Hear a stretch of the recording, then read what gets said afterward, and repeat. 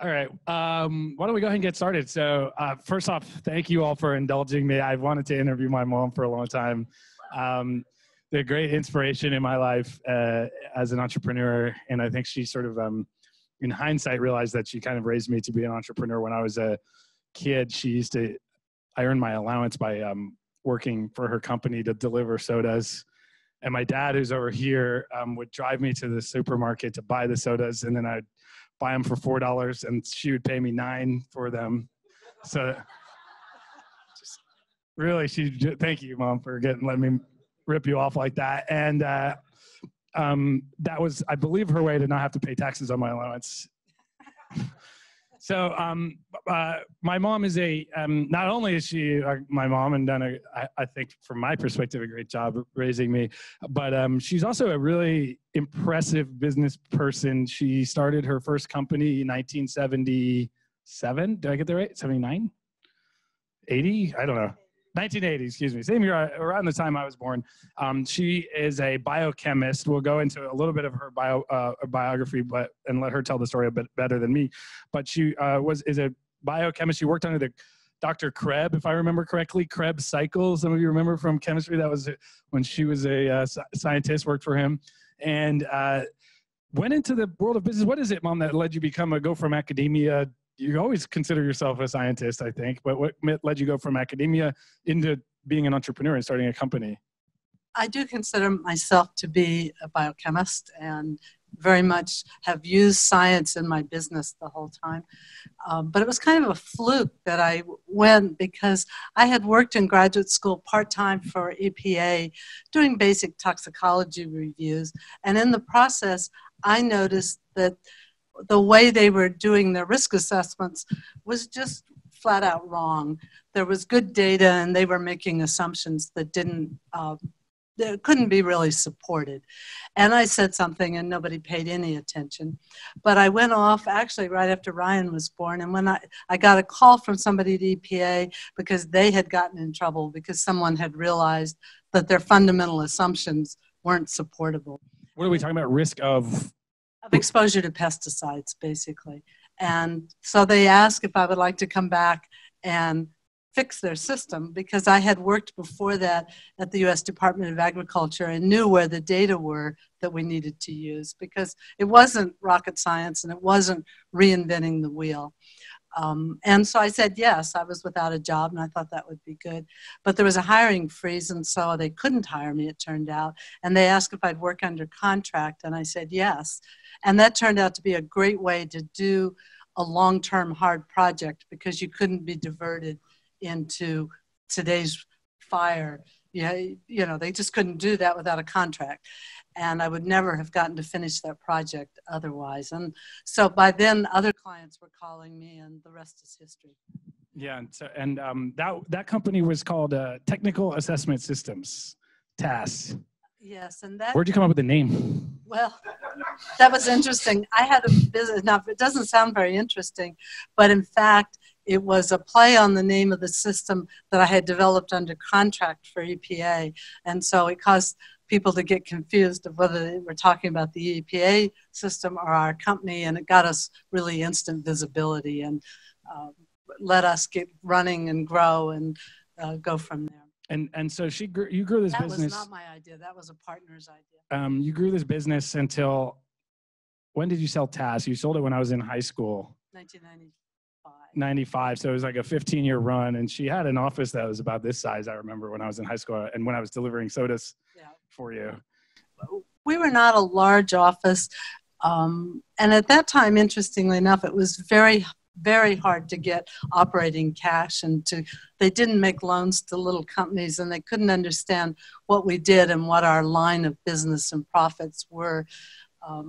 And maybe it was a little bit because it was a woman-owned company, but I think it was also they just didn't understand our business. We were new to that stream, and the banks were the main funders at that point. So we were slow growing. We were also doing something which required really specialized expertise along the way. Yeah, you had how many PhDs working at TAS? Probably 90% of the staff were PhDs. And so then you sold the business and had a 1 year, or was it 1 year non-solicit where you couldn't hire any of the employees? Actually, we ended up not being a problem. We hired as quickly as we could and as quickly as we could bring clients. And I was very lucky. The selling the business was actually a dispute, an unresolvable dispute with a partner, which was not pleasant. I don't wish it on anyone, but we got through it.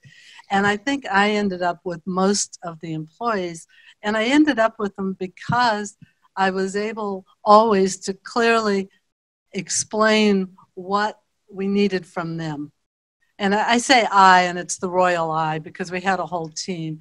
But as they had to decide, do I stay, do I go, what am I going to do, they could see what their role would be and that they would be recognized and have the opportunity to do that. And I ended up with virtually probably 80% of the staff decided to take a chance on this new fledgling business and come. And they really were the secret to it succeeding. And so that company was called Novagen Sciences, better name in my opinion. And she started this when I was in high school, and I'll tell this part of the story because I remember this is still a big driver for me. First off, I saw the dispute with your partner, and that was ugly. So I started Flexport without any partners to eliminate that risk. I can't get in a fight with myself. Not too bad. Then I watched her in 1 year, when this was around 1997, I was like a junior in high school, start a new company that kind of competed with the old one after this falling out that you had with the partner. And for 1 year, you didn't hire a lot of staff. It was like you on your own for that first 12 months. I don't know if you remember, but you were working 16-hour days every day. It was a busy time. It was crazy watching her work that hard and see and still be there, a good mom. Credit to my dad who would cook dinner for us every night so that she could work as hard as she did. And also for writing a lot of the software that her team needed. So it was definitely a partnership. But my mom learned how to manage people, how to scale, how to really grow that business. It was super impressive to watch. What are some, a big theme for the business was helping companies deal with regulatory, the regulatory environment, helping companies deal with compliance, with food safety in particular compliance. And a lot of that was international disputes. It's an interesting time because we have trade wars and tariff disputes and all these interesting regulatory times. What are some things we think this is like a new phenomenon, but you've been involved in international trade disputes since decades. From the very beginning, really. And I might come back to talk about Steve for a second, because one of the reasons we could succeed on a threadbare financing and to attract big company clients when we didn't have a real reputation was that he was at the forefront of developing software for using on the PC and for starting for us the tools to use that nobody else had to do a really good risk assessment. And we've provided that software in the beginning to EPA and to FDA for their use, and both agencies are still using it because ultimately you need good, solid data to underline it. But some of the very first projects we worked on were the kind of the beginning of regulating food safety on a worldwide basis. And it was at the time that the World Trade Organization was beginning to get power, and they were trying to figure out how do you see with what was done in the US, if you want to export that to Europe, is it meet our European food standards? We did a lot of work for European committees to line up their foods. And I can remember spending hours and hours and hours on debates on how you define what's a bread and what's a pastry. And you say, why do you care? Well, the food laws in most countries require breads to be fortified with the essential nutrients, because we had around the turn of the 1900s big problems of nutritional deficiencies with people eating white breads and not getting enough of the B vitamins. And so they did that, but pastries are forbidden to be fortified. So you really need to decide where a croissant belongs. Is it a bread, or you don't know how to enforce the regulations at the border and do this. What is the French chicken problem? You said you were going to talk about that, and I don't even know what you're talking about. Okay, well, it's interesting because it's been back in the news in recent days. I've seen it. I don't know when that actually started. I'm going to say 1970. It may have been later. But the U.S. has gotten, by this time, very efficient at raising chickens. We're down to pennies per pound in growing a chicken, and everybody else is spending 10 times what we are. So our manufacturers and growers see a huge market in Europe to ship frozen chickens to Europe. And I call it the French chicken wars, but I think it was more than France, really. It just kind of came to a head there. And they didn't want our chickens because they couldn't economically do this. But they laid a food safety criteria, because under the WTO, you're not supposed to do it on price. You're supposed to you can keep things out because it doesn't meet your safety regulations. So they claimed it had hormones or antibiotics or things they didn't allow in the chicken, which we have never solved that. We still don't ship frozen chicken to them. But in retaliation, of course it wasn't retaliation, it was food safety. The U.S. didn't let the French Beaujolais, is that how you say it? The fresh wines that have to be consumed right away the first year. You're not letting them age for years. And we kept that out because they had unapproved pesticides in it. I say we, meaning the U.S. And that was really as a company, first opportunity to do something for a Japanese client, because the, quote, illegal pesticides were Japanese, well, manufactured by a Japanese company. And we got the contract to oversee the field growing of grapes in Europe to get the approvals in both countries for these pesticides. And it would probably never have happened if it hadn't been a crisis and needed to be done right away. And that gave me and the other people at TAS and Novogen, because it went on for a number of years, introduction to a Japanese client, and that led to long-term work for a number of Japanese clients. Can you talk about that a little bit? Because I went on one of these trips. I've been on my mom used to take me on a lot of the business trips. I'm super lucky. And what I remember hearing you talk a little bit about how difficult it was to do business in Japan as a woman, where they would only insist on meeting the head of the company, but refuse to meet with a woman. So we had a real problem because we didn't have a backup for that. And I think it brought to me how important it is when you're doing business in a different country to understand as much as you can about their culture and to decide how much of that culture you want to take on as a principal. I mean, there are times when you would really like to say, look, give it up. It's time to deal with a woman. But there are other times when you would really recognize, look, I can solve their business issue, not their cultural issue. But you have to recognize that it is one or the other. And with that client, we kind of worked out, they would come to the U.S. and they could meet with me in the U.S. in my office, and that didn't shame them back home that they were working with a woman. And I could send a vice president to Japan, and we'd make up some excuse why the owner didn't come, and we'd kind of work around. And interestingly enough, a very senior Japanese woman was involved in this, and she could come, and she spoke good English, and she could come to the US and be involved in the negotiations. And when we went to Japan, she served tea in the room. They still had her there. They wanted her in the room to hear the English and to follow what was going. But culturally, we were really stuck for a long time. Was that the hardest place that you found to do business as a woman? No, it wasn't. But just on Japan a little bit more. As we worked through things, then we got the opportunity to work for Sumitomo, which is the biggest pesticide manufacturer.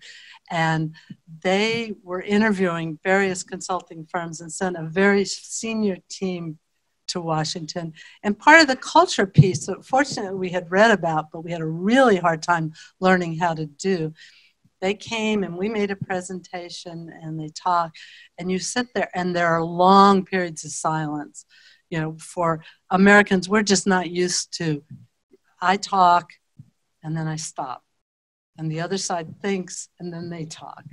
And, you know, at one point, the senior guy, we had given our presentation and it's very quiet. And we're sitting there for what seems like 15 minutes. It's probably 2 or 3 minutes.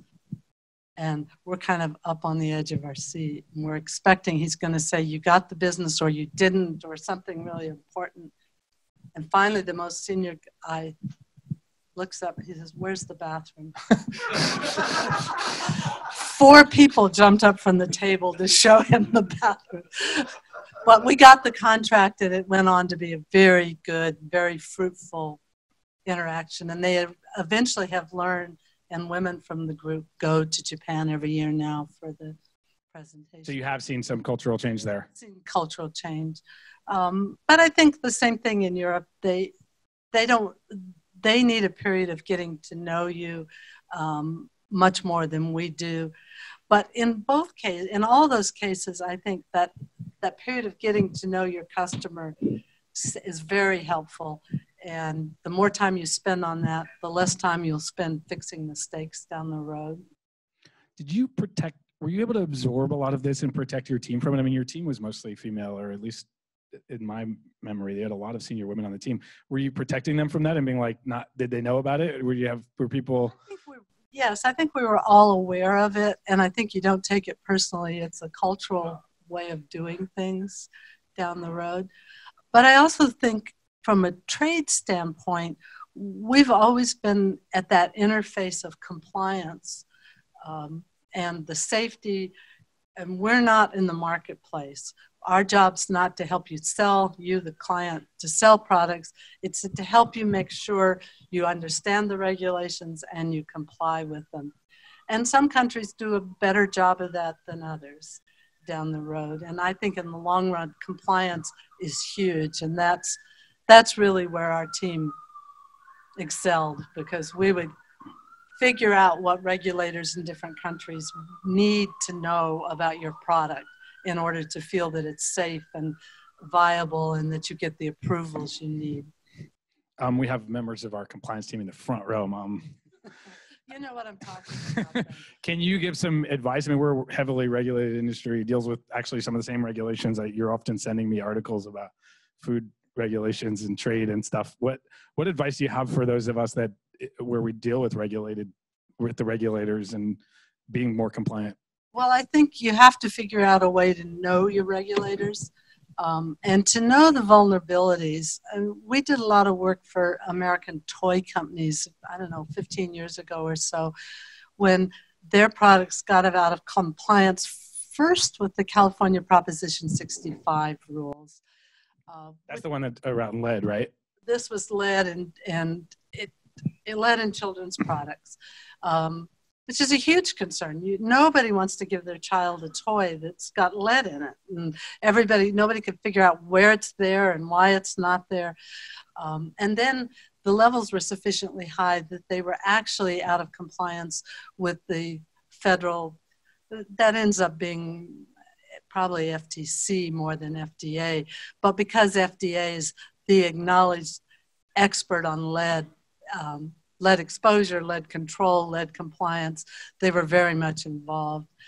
And I went with a team, but we spent a lot of time in China trying to figure out where's it coming from, why is it there?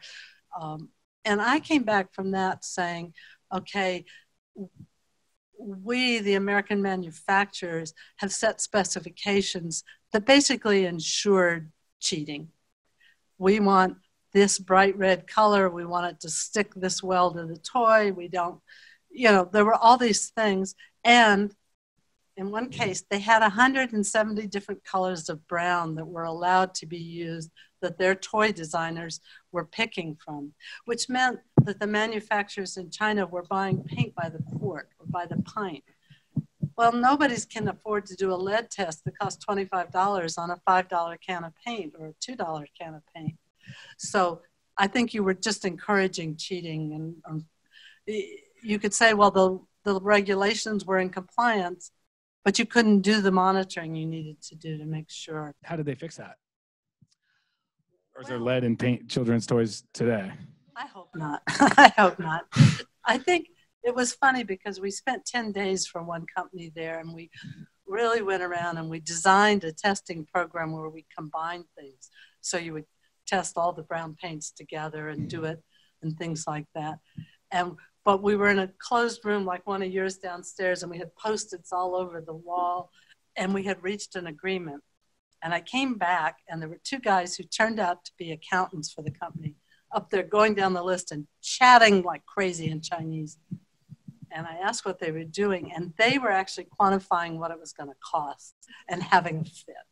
So I do think we solved it for the time being. Did it stay solved? I don't know. You know, you hope so. But there's no point in putting something in place that you don't have an effective control mechanism, because it's not going to work. I remember you did one of the fast food companies, one of the projects that you did that I thought was curious or really interesting, and an example of a real entrepreneurial spirit was where you went and you did the menu for one of the biggest fast food companies in the world, where they're required to do calories and show them. And she's the one that calculated how many calories are actually in a cheeseburger. Can you talk about how you did that? Because it was a super impressive, very scrappy, from my perspective as an entrepreneur, I had respect for how you actually figured out how many calories were in all the food items. Part of the reason people came to us is that we were a little company and we would tackle things that they didn't know how to do, or that they needed, frankly, a layer in between, because they couldn't send a shopper out to pick up product. And we did it both at the beginning of Prop 65 and in this case for a large fast food company, where we sent people to the store to pick up the products and then send them by overnight to the laboratory, and we supervised the labs. And in this case, we were actually looking at the time of the trans fat analysis and trying to get an idea. Trans fat levels get higher as the cooking oil is used for more days. And so the question was, what are our managers, how often are they changing the oils, and are they controlling temperatures? So we needed to go to some pretty remote places, because those were more likely to be the ones where they weren't changing it out. If you're downtown San Francisco, you're selling so much product that it turns over a lot faster. So we went to Craigslist and we advertised, and we got shoppers in these little towns, and we figured out how to train them online and get the shipping materials to them, and get the product back. It's the weirdest Craigslist ad anyone has ever run. Please go to the fast food, buy a hamburger, and FedEx it to me. Yeah. People took it up. People did it. So. One of the areas that I wanted to talk to you a little bit about was around your mentorship. You had a number of people on your team, or you were a mentor, of course, to lots of your employees. Many of them followed you when you switched companies. A lot of them you're still in touch with as they've moved on in their careers. But what about mentors? They still work for us. What's that? What about? Don't you have some? You had some mentors yourself, some folks that mentored you or helped you in your career, because you weren't really setting out to start companies. It kind of happened to you. That's true. And I ended up with, in particular, two men on I called it my advisory board. I'm not a publicly traded company. I didn't have to have a board of directors, but I had the opportunity to hire two people. I say hire, but to recruit and get them to be on my board.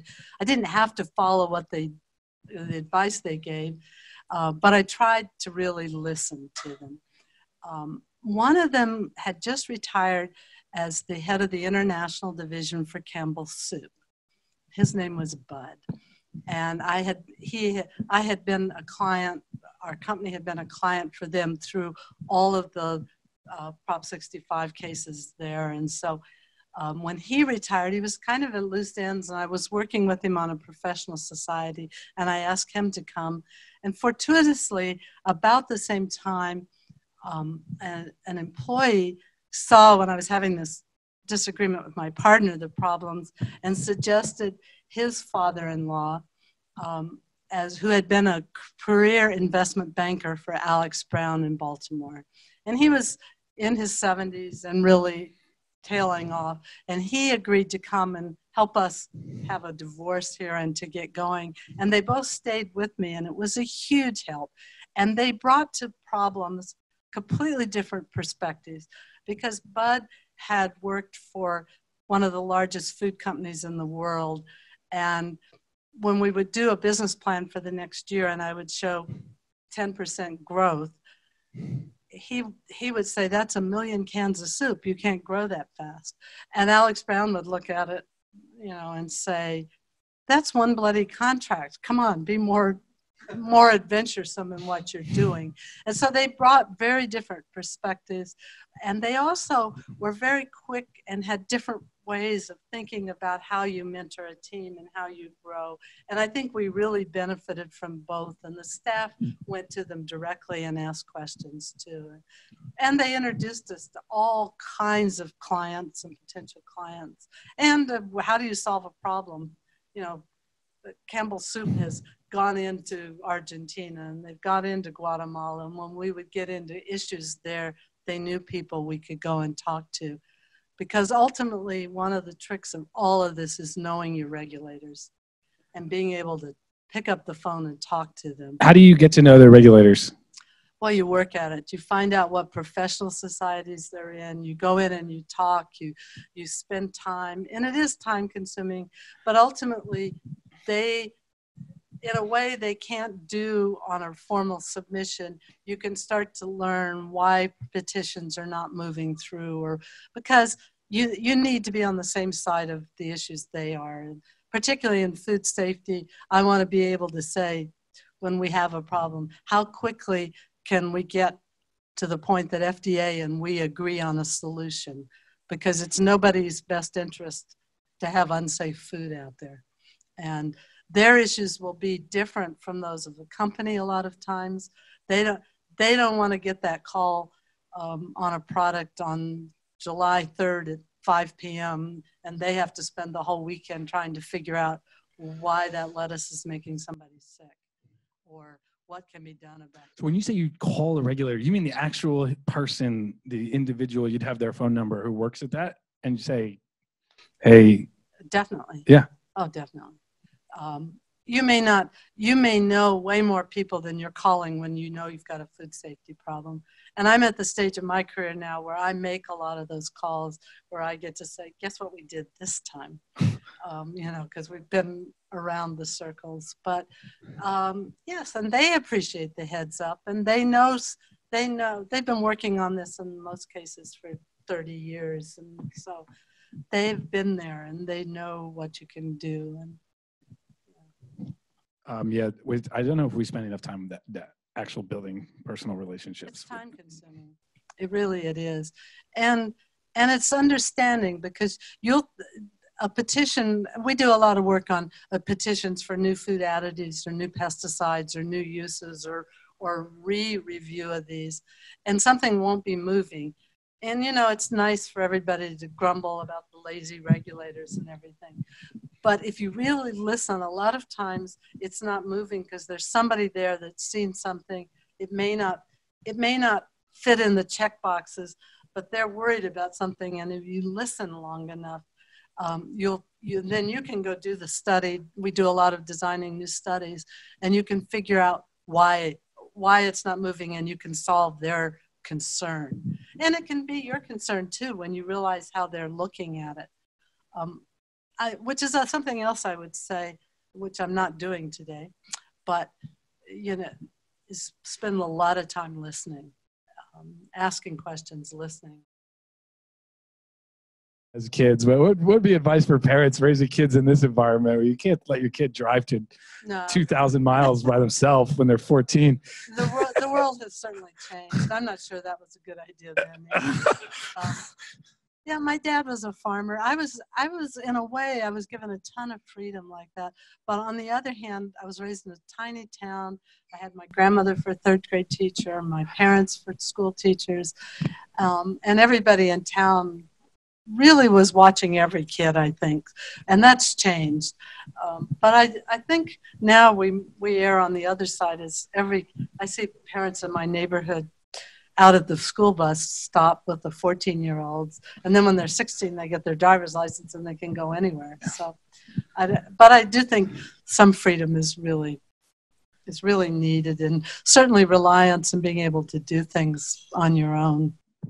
What about any lessons that like you saw your parents do that you deliberately didn't do with David and I? Well, I have some of those from, no, I'm just kidding. I think the biggest one on that I would say is my father was a child of the Depression. He grew up in Lodi and they raised grapes there, sold them to Gallo actually.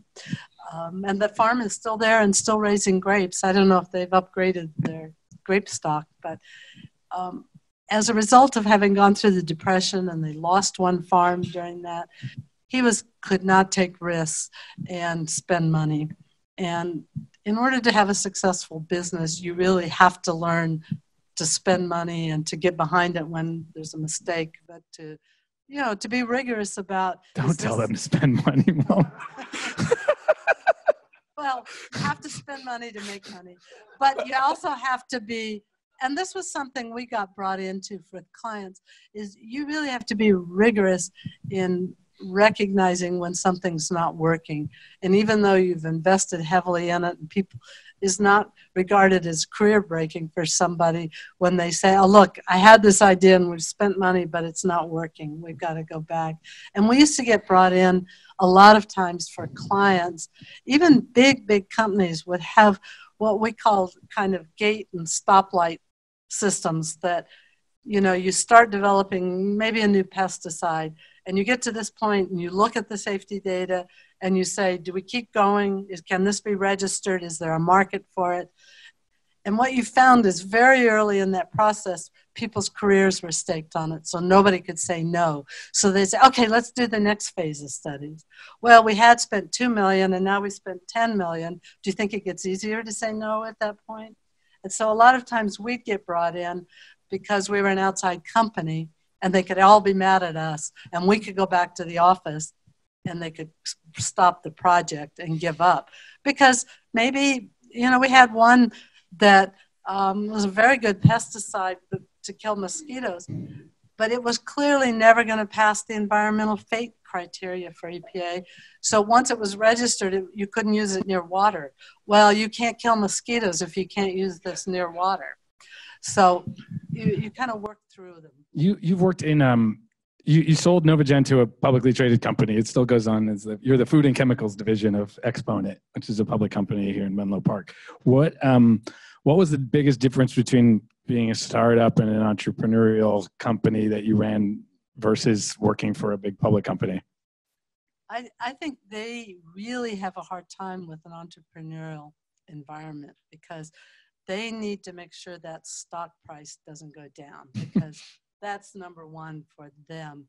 And I think they've probably missed markets that we would have gone after, but they had the cash flow and we didn't to move into China. Their stock price has done quite well though, so we can't too criticize it. Because they're religious about it. They make sure that they don't take risks that you're going to have to shut off down the road. So there's stability with a big company. There's cash, solves a lot of the cash flow issues. I think it helps with recruiting in a lot of ways, but they don't do that excitement of, oh, let's go try this new opportunity. Let's go lease some 747s and see if we can find somebody to let us ship product on. That's not. We still got that. Yeah. I think, you guys get frustrated, I'm sure, with it, but there's real opportunity and real excitement in trying something brand new, looking for a new market, going after it. Well, we have probably a little time. I'm kind of nervous of what questions people are going to ask, to be honest, but we should try that. Is there a throw mic? Yeah, we can pass one of these around. I don't need to answer. Question? Don't be shy. Raise your hand. I got a question for us. Which of your son's businesses do you find more interesting? David's here. I think they're both amazing. I think the piece I've watched with both of them is this idea that, and it fits with mine too, is we did the hard things to try to keep competitors at bay, but you have to keep reinventing because the people are going to catch up with you. And I think David probably more than Ryan will talk about, you really get something going and it's really creative, completely new. And then you've got to be thinking of the next thing because there's somebody else out there nipping at your heels trying to get there. And the internet has really made some of that easier. It's lowered the barriers to entry. So you have to look.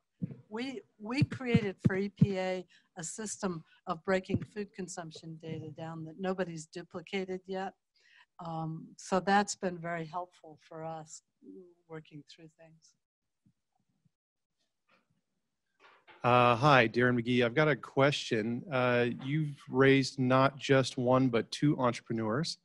As a person with two young kids at home, I'm curious, what is it that you did on a daily basis to instill the entrepreneurial spirit in your kids? I wasn't trying to do that, but the one thing I was trying to do is instill curiosity. And I don't know if that's what led to it. They probably have a better idea. I did try, Ryan mentioned, I tried to take them with me whenever I could on trips, and several times Steve and I were able to coordinate trips and do things like that. Because I grew up in this tiny town in rural New Mexico. When I'm studying history, I didn't even know anybody who'd ever been to these places. So it was all rote memory. And I think once you've been there, there's so much more understanding of what's going on. And I do think the world is a complete one place now. And so the more we understand about it, the better. I think I'm between you and the party ideas now. Well, this is great. Thank you for coming, Mom. Oh, thank you for asking me. Thank you.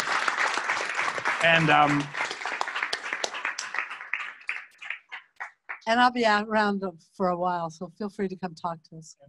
And we really should give my dad a lot of credit. Maybe we do another one. My dad,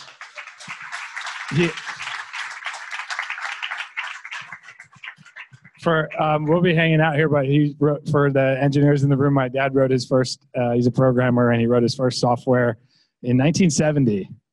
On a trash 80?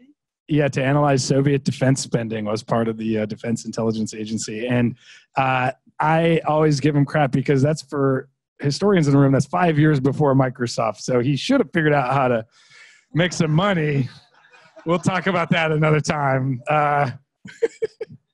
Thank you all. Thank you for coming. And thank you, Mom. I love you so much.